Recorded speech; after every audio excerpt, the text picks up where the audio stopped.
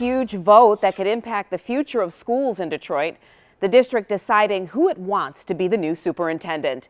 7 Action News reporter Simon Shaquette live downtown outside Cass Tech High School with those new major developments. Simon.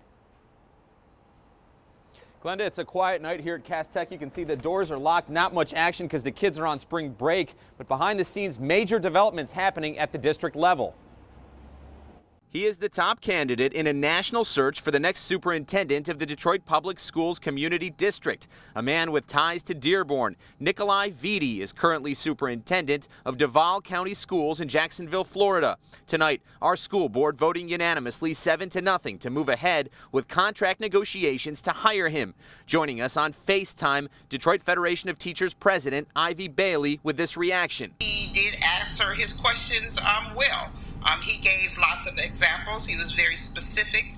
He talked about what he could do, what he has done. Bailey says top concerns will be dealing with the district's financial limitations, a teacher shortage, relationships with staff, and the community. In the meantime, tonight the district also voting to negotiate a contract with Vitti to consult on transition efforts for the next 2 months, together with interim superintendent Alicia Merriweather. Alicia Merriweather has done a fantastic job of bridging the gap between staff, community, legislators, community partners.